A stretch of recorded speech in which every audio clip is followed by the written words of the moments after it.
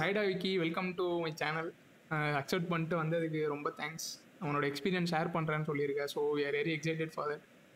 அதுக்குள்ளே போகிறதுக்கு முன்னாடி சும்மா ஒரு இன்ட்ரோ மாதிரி கொடுத்துறேன் அவனை பற்றி. Hello algo. So thank you for inviting me to channel.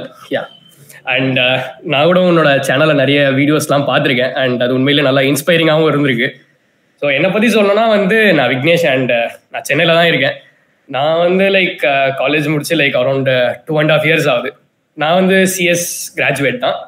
And for 2.5 years I've been working with Philips as a data analyst and a data engineer. And Philips I have taken a lot of roles, and primarily it's on the data domain. And then I moved on to Amazon as an application engineer. I just thought ஒரு role change இருந்தால் நல்லா இருக்கும். So Philipsல எந்த ப்ராப்ளமும் கிடையாது. But still just ஒரு new role, new environment. Because யூஸ்வலாக 2.5 years மேலே ஒரு கம்பெனியில் இருந்தால் it will be more of a stagnant. So அதுக்காக தான் நான் அமேசானுக்கு மூவ் ஆனேன்.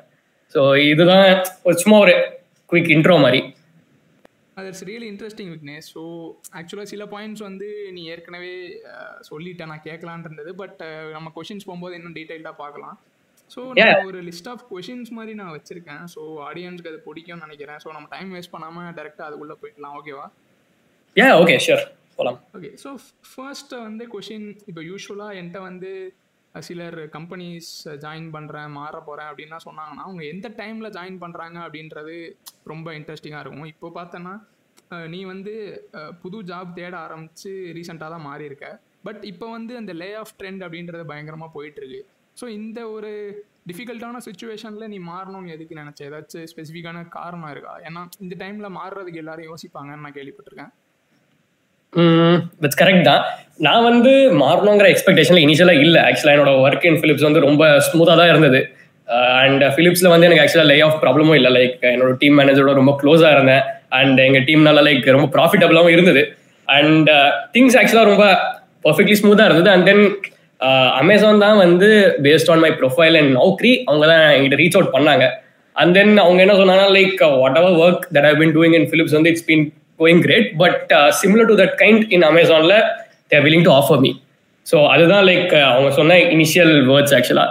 அண்ட் என்னோட ப்ரொஃபைல் பேஸ் பண்ணி அதுக்கு எக்ஸாக்ட் மேட்சாக இருக்கிறதுனால தே themself call me from Amazon.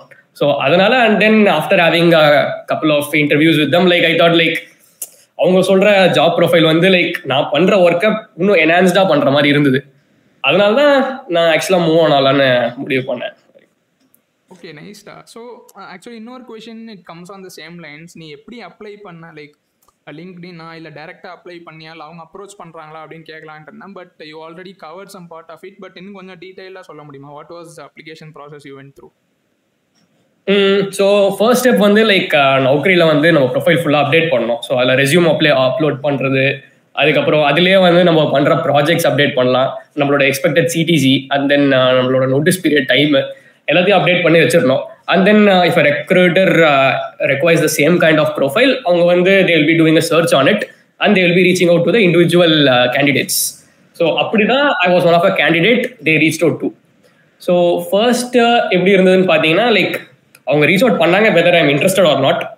I thought let's just try it out because almost 2.5 years I've been in the same line. I just thought of trying out something new.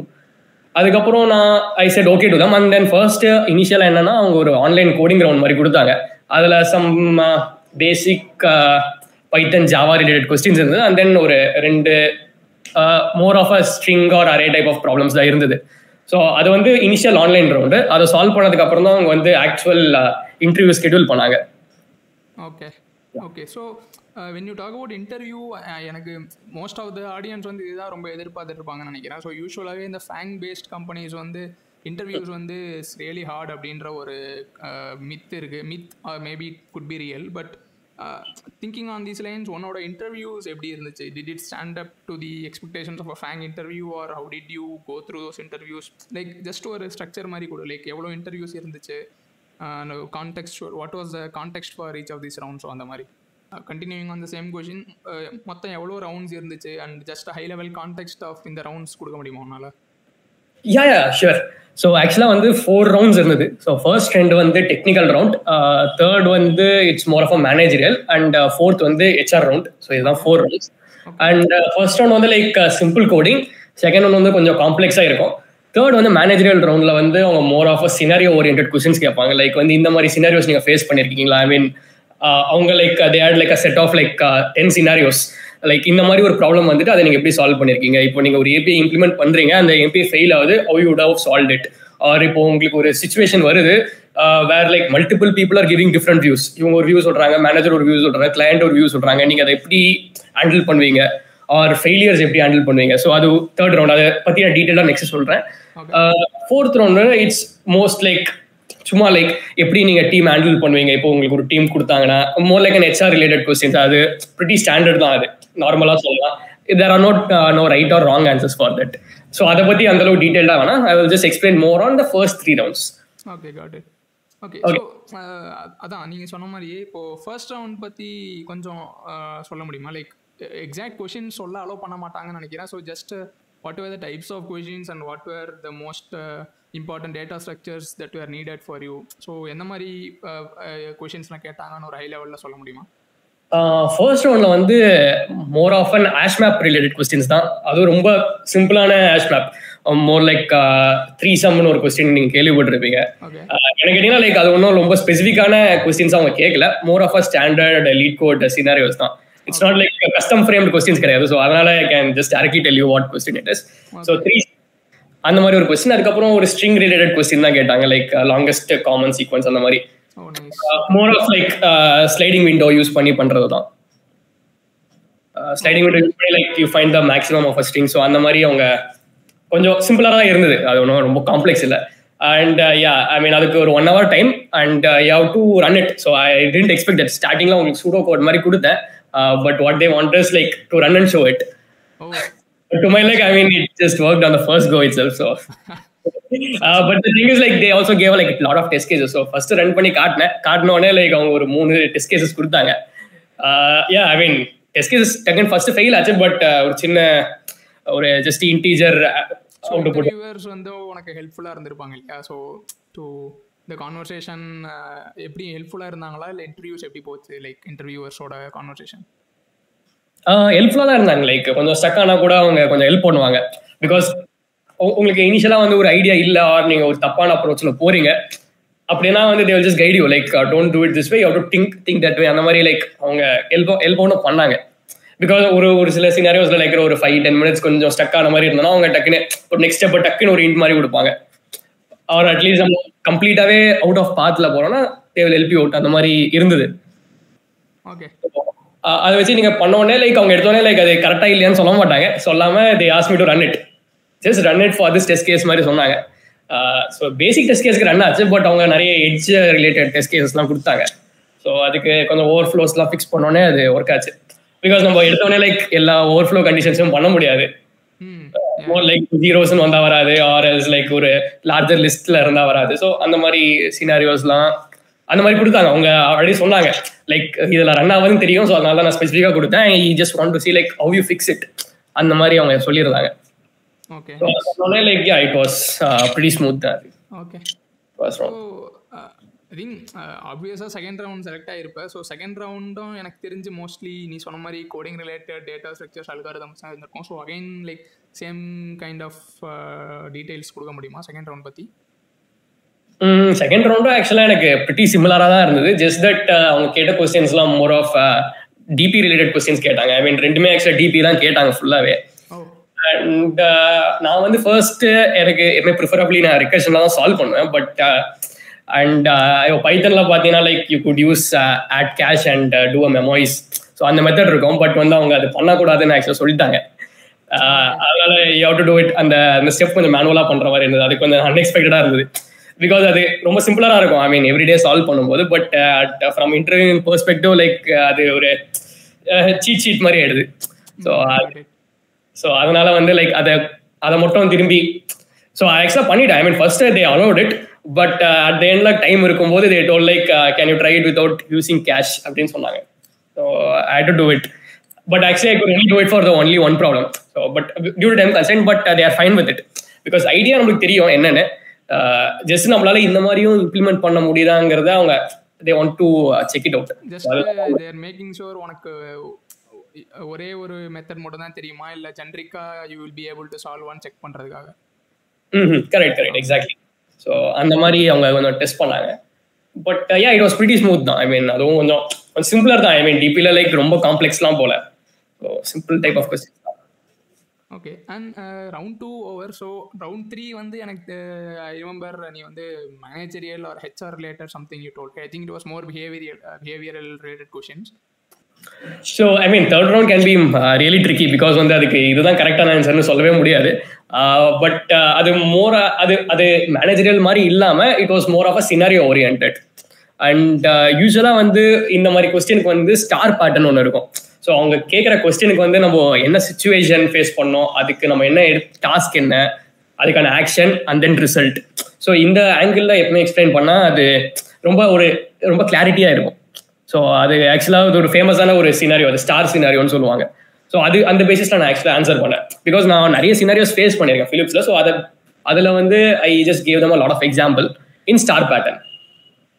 Okay. So I think the star pattern பற்றி நீ சொன்னது ரொம்பவே ஹெல்ப்ஃபுல்லாக இருக்கும்னு நினைக்கிறேன் ஆடியன்ஸுக்கு. So not of the people actually miss doing that in there interview. So that is one of the important things that you mention. And fourth round எனக்கு தெரிஞ்சு நீ அதை பற்றி அவ்வளோவா டீட்டெயில் சொல்ல முடியாதுன்னு நினைக்கிறேன். So if you have anything on fourth round சொல்லு, இல்லைனா பிரச்சனை இல்லை, will move on. Fourth round என்ன கேட்டிங்கன்னா லைக் அதில் ஒன்றும் அவ்வளோ ஸ்பெசிஃபிக்காக இல்லை. அது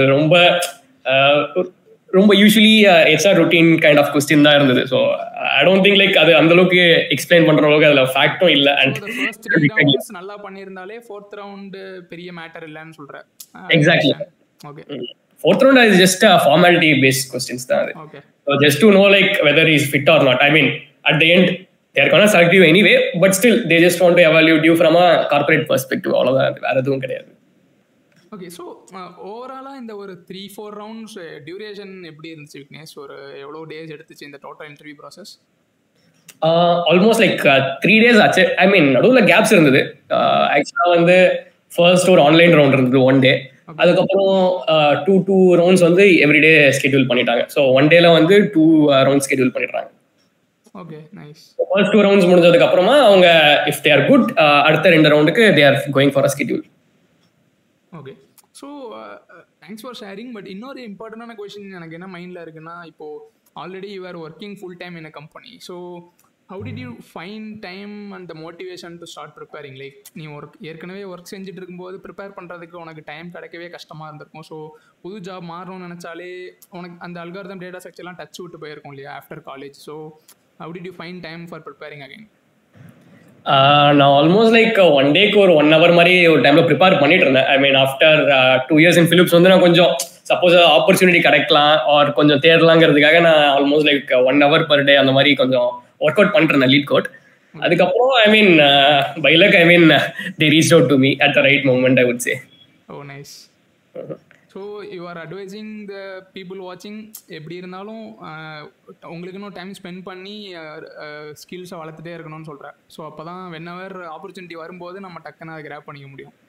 yeah exactly. At least 1 hour spend பண்ணாதான் எனி டைம் நம்ம மூவ் ஆன் ஆகலாம். பிகாஸ் வந்து it's a tough time right with the layoffs going or I mean we should always not be dependent on the job that we do. Correct. We should always depend on our skills. So adula நம்ம எப்பமே இருந்தோம்னா we can just get any job anytime. Because I mean people are losing trust in companies. People are இப்போ கூகுள்லாம் பாத்தீங்கன்னா like ஈஸியா fire பண்ணிடுறாங்க with just an automated mail.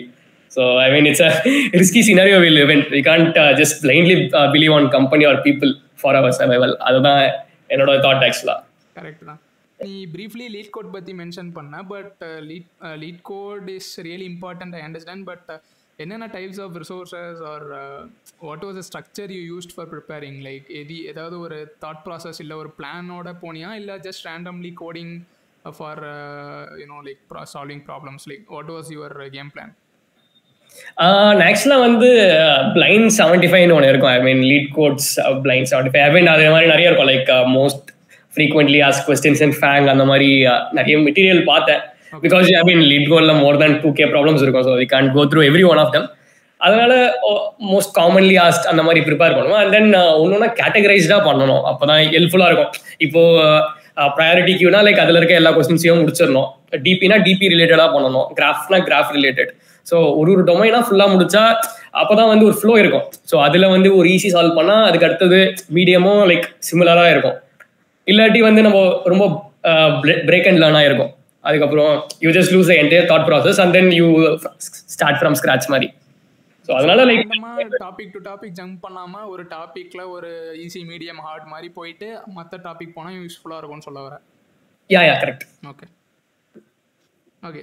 So I think we are almost near the end. So இன்னும் ஒரே ஒரு question தான் இருக்குது என் சைட்லேருந்து. ஸோ ஐ திங்க் பார்க்குற நிறைய பேர் வந்து இந்த மாதிரி ஃபேங் இல்லை ரியலி குட் கம்பெனிஸில் பிளேஸ் ஆகணும் அப்படின்ற ஒரு ட்ரீமோட இருக்காங்க. மோஸ்ட்லி ஸ்டூடெண்ட்ஸ் ஃபைனல் இயர்ஸில் ஃப்ரெஷர்ஸாக வர போகிறவங்க and even people that are trying to change job. So நீ இந்த லே ஆஃப் டைம்லேயே you are able to you know like change job. So what will you உன் சைட்லேருந்து ஒரு அட்வைஸ் மாதிரி ஏதாச்சும் கொடுக்க முடியுமா, like people searching for job right now?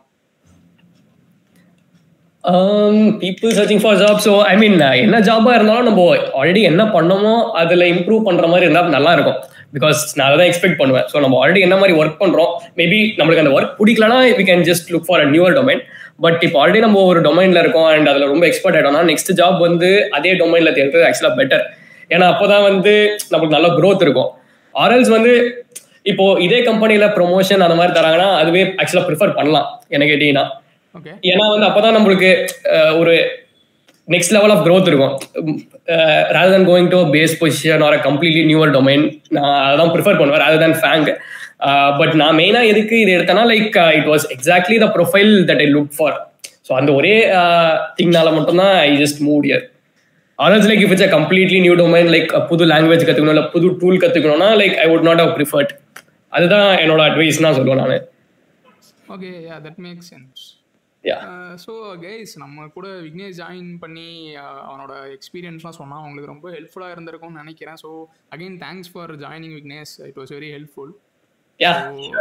Hoping all the best for you in your future and yeah thanks for joining.